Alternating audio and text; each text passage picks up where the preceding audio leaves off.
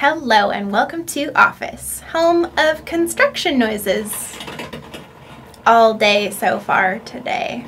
I'm your best friend Cake and I'm trying my best. I'm your best friend Cake and today I'm going to take you on a tour of my Halloween Lolita wardrobe. Please note that I am pronouncing Halloween with an asterisk at the end because I can't think of a single reason why you wouldn't wear this year-round. So the first piece I have to show you today is this Guilty Melton Sweetstown skirt by Alice and the Pirates. I love the little bits of purple and green in this print. I've paired it today with some Automatic Honey and some Ashen Gray and some Angelic Pretty accessories. Key features of this skirt include the pointy scalloping on the waist and little candy buttons. The construction of this skirt gives it a really interesting volume. It's really puffy and I like it.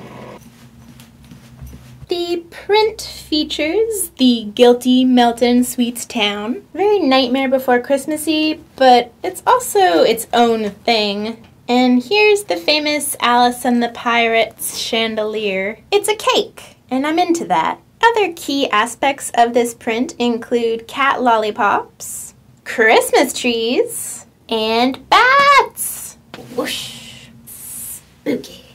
Behold! The print's so nice I bought it twice. So here is Guilty Melton Sweetstown again, this time in blue. Also this time it's clearly the jumper skirt version. This dress is super comfortable, it's sheared in the back, and it's got a drop waist, which is sometimes difficult for me to wear, but nothing worth having comes easy. We've got a super scoopy neckline on this one, and these beautiful scallopy batty lapels. The batwing lapels are in a delicious brown color that complements the navy really nicely.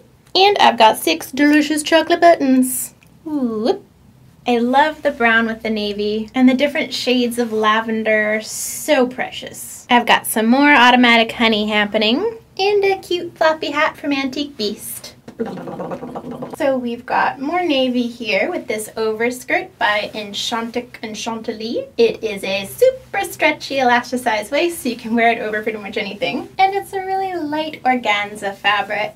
It's a little bit more mature of a look. Hey look, more Automatic Honey.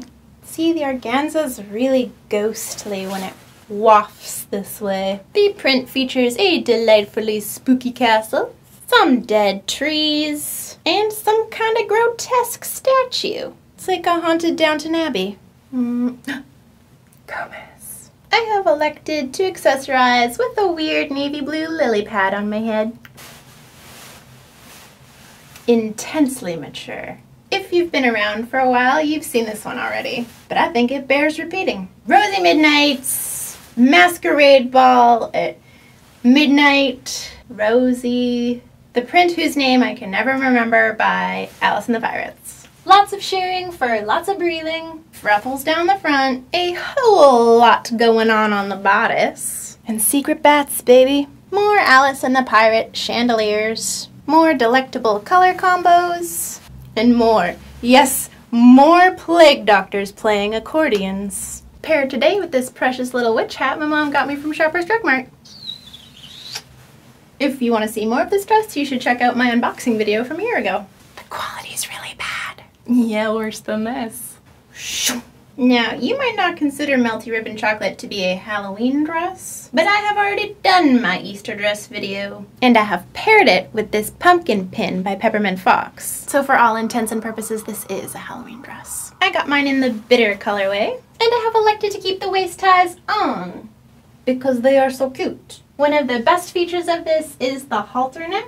Halter necks are super cute, but there's always a slippage factor, so having these actual straps to support you is pretty amazing. You can see the sheeny, shiny chocolate segments, the fancy crown emblem buttons, and the ribbon. So much fabric! I love the pleating on this dress. Even the underskirt is pleated. So much fabric! And of course I have my matching beret. Does it bother me that the printing is upside down? Immeasurably. But there's nothing I can do about it. So that's fine. Whoosh. Now, you might be thinking, Hannah, How much is too much? When it should be clear to you that is something I obviously do not know. My final Halloween piece is Alice and the Pirates Turkey Nightmare Factory. I got mine in the brown colorway because brown is cute. And if for some reason you're not feeling the apron, it is removable.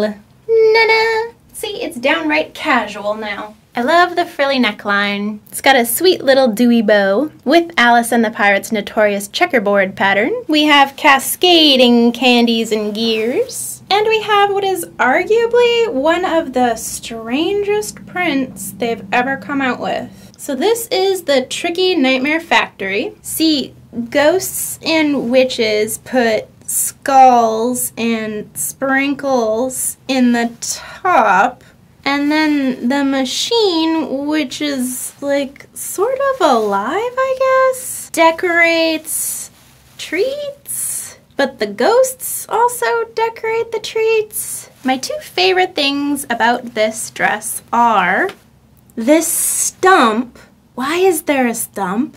And the marshmallow ghost who is taking a shower in raspberry blood. I mean, obviously, if I had to choose my most precious son, it would be the marshmallow ghost. But there is something so fantastic about this stump. They look so confident. They're not worried at all about what they have to do with Halloween. They're just showing up to work. I think we could all stand to learn a lesson from this stump. That's it for today. Thank you so much for watching. If you'd like to see more themed wardrobe videos, I have made a playlist of all my past ones. I've also made a playlist of my unboxing videos and of my kitchen creation videos. If you have suggestions for future videos, let me know in the comments below, or you can just leave praise for the Halloween stump. And if you're not subscribed, I think you should be. Thanks again for watching, and I'll see you again after not too long.